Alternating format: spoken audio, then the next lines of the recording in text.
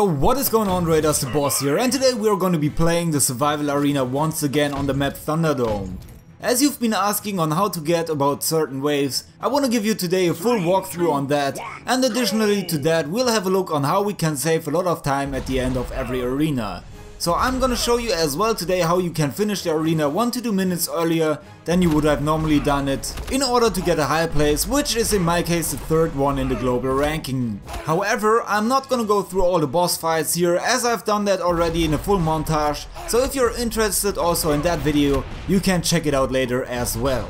So to start off, I'm building here 2 cannons, not 3, so that we have 5 gears left over, because we'll be playing here throughout the arena only with 3 towers. The Bertha, the Ice Tower and the Sky Harpoons. So first thing you want to do here is to build as fast as possible the first Bertha, because they're way more effective through their splash damage than the cannons. And they can kill the approaching waves therefore much faster. So there's also a trick with the ammunition right in the beginning which can save you some time. As you can see, I'm not using my ammunition right in the beginning of each wave, because the effects of it won't last through the whole wave. So I'm waiting for it to be almost over and then I drop my ammunition, because then the last remaining troops who enter the area will instantly die. And that can save you a little time, but in the end every second you lose counts, and each and every second can make a difference in the end when you sum it up. You'll recognize the moment when you need to drop the ammunition when you have a look at the red bar in the top left corner of the screen, which shows you the process of each wave, and when it's approximately half filled, make use of one of the ammunitions, either the snowball or the poison weapon. Obviously after wave 9 there comes the first boss of this arena, and for that one we'll save up the cannonball to deal with him in a very fast manner. Only thing to make it work is to get a couple of upgrades within the power up menu in the beginning. So don't drop that cannonball before that, because you want to save it up for the right moment. So when he comes, wait a couple of seconds to let him enter the area of effect, and then drop the cannon and you get rid of him by not wasting another second bothering with him. And from the sky shards earned we'll build the first sky harpoon and our first ice tower. Alright, so when nothing spectacular or important happens during the waves, I'll just skip to the next highlight. I assume that's more helpful than analyzing each and every wave individually, which are not that important to be mentioned. Okay, so those of you who have seen my first video have seen how I built my base here, and I still believe that it's one of the best approaches to the map, because I'm building the entrance for the approaching waves in the form of a U, and later I'll tell you why, but for now we'll be concerning with wave 16. For that one we need to save up the snowball or poison weapon, and to use it effectively, drop it simply right in the beginning and this should be able to deal with those fast enemies. Very easy, but later they get very hard, so we need to be a bit more careful then. Afterwards in wave 17 we face those hammer guys, and you should definitely make sure to have again one of the ammunition ready to shoot at them. Otherwise we'd lose already there some heart, and we don't want that to happen at the moment, cause we need some of them still for a special reason. So far so good, and to continue with wave 20 we are now upgrading the ice tower to slow down Big Daddy to have more time to let our towers shoot on him. But what's now really important to survive the next approaching wave is to make sure to save up the ammunition, as we are getting attacked by these fast running girls, and like mentioned before, if we are not careful when they come it's very easy to lose some hearts here, and obviously it got very close at the end and one almost made it through our defense. So for the next wave we've upgraded Sky Harpoon with the gears earned from the boss of wave 20, and if you have done so you're safe for the next 2 waves. But again we have no time to relax here, because from wave 24 to 28 we'll be facing the first challenging rounds in which we have to perform well. So for wave 24 we're making use of the poison cannon to kill some of the approaching troops right in the beginning.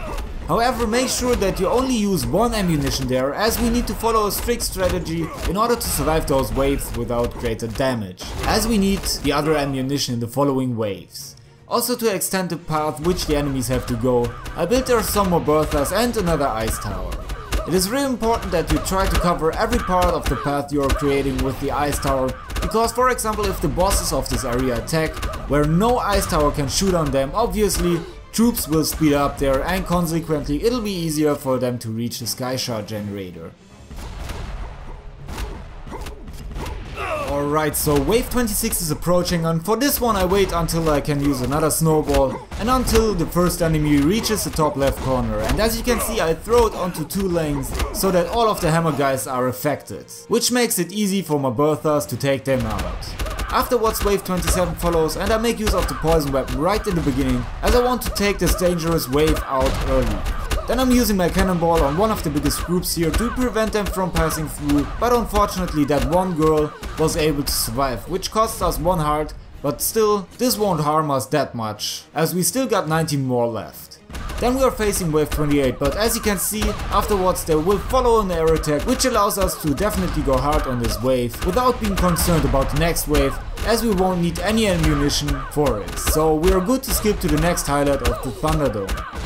So after we have dealt with Donkey Van Snot, we'll start upgrading those bursters, which are forming the U, because now we are able to shoot on more than one lane formed by the towers, and the sooner we upgrade them, the earlier troops will die directly in the beginning, which ultimately saves us a lot of time for the end. Now we are doing a big jump to wave 44, and there make sure to save up at least the poison ammunition for the next wave to get rid of those running girls once again. So first of all we'll wait for a second until a lot of them are already on the map, and then we'll use simply the poison weapon on them, which should be able to take them out. You can also see that I've made it easily with those 2 sky harpoons up to this wave and invested everything so far into upgrading the berthas. Alright, wave 46 is very easy, and I recommend not to use any snowball or poison weapon on this, because once again we'll need everything for the next one in order to defend ourselves properly. So even though this wave looks on first view very strong, we can deal with it simply by using the cannonball. So sometimes it's better to hold the ammunition back, so that we can have more defending power in the next wave. Generally though, it's often better to use the ammunition a lot, because it's helping to kill enemies faster, but I assume in every arena there will be some waves in which the ammunition is a lot more important to use than in other ones. Okay, here we are in wave 47, and to survive I wait again until the girls run far into my layout, and then drop the snowball onto 3 different lanes, and this is another factor why this base layout is effective for the Thunderdome, as we freeze a lot of enemies very easy, which gives us the guarantee to perform well here. And while there are still some enemies left, we continue building our defense to make sure that none of the girls can slip through.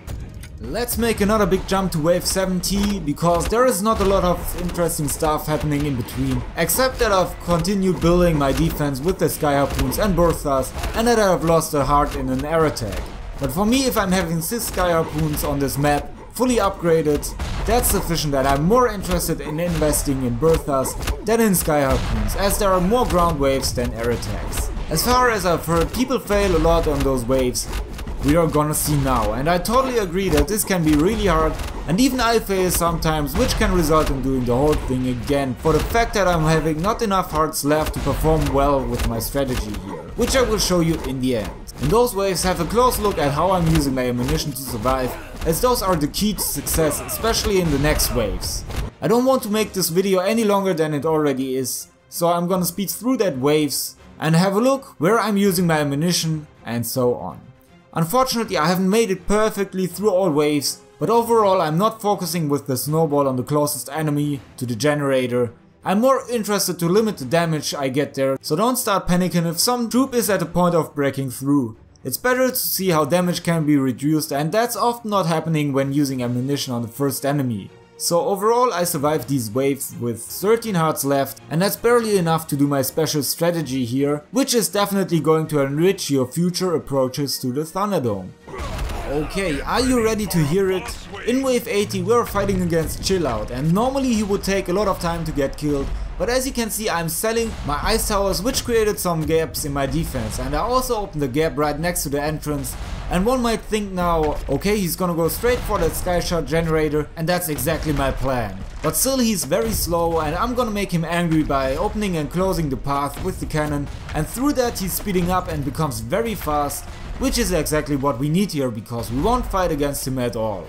So we are doing here an exchange with hearts for time, which I'm happy to do, as this part is the key element to perform here well. However, this strategy has the limitation that you have to make it up here with more than 10 hearts, which can be sometimes quite hard. Alright, always when you see those big guys approaching, here they will come in a second. The best strategy to handle them is by using, I'm calling it the grouping and shooting strategy. Seems like boss is getting creative here, but either way, this strategy goes like this. Wait until some of these big guys reach the spot right next to the sky harpoon, and then you throw your snowball onto them and wait until some more groups are getting stuck there. And as soon as this happens, we'll use all ammunitions on them, and like you can see, health goes down very fast, and that's also one of the reasons why I'm using that U-shape, because then a lot of Berthas can shoot simultaneously on that entrance area, which helps to speed up killing enemies in the first place. And through this we are saving here a lot of time, and now time has come to show you how I'm fighting against the last boss of the Thunderdome. So we can still save up some time in wave 90, and we prepare for that by selling in wave 89 Berthas while we get rid of those pirates, and with the gears we get out of there, we start to buy the sky harpoons, as we already know that the last boss is an air unit. And I call this strategy selling, and I don't know, if you have an idea how I should call this strategy, tell me in the comments. So the sky harpoons are doing a decent job taking care of Donkey Van Snot, which lets him die fast, and after he's down, we're done with the Thunderdome, this time in 49 minutes and 1 life left, which was pretty close in the end, but still sufficient to make it through it alive, very fast. And we were able to claim the 3rd place here. Of course this was my fast approach and not the safe way, so here we are again at the end of this video, and I hope you've had a good time watching it and that you know now more about how you can approach the survival arena. Of course, this is not the ultimate strategy to do it fast, but for me it works that way, and I just thought it would be great to share it with you. If you want to see my montage about the Thunderdome, including all boss fights, simply click now on the video. This is it from me, have a great raid, peace out.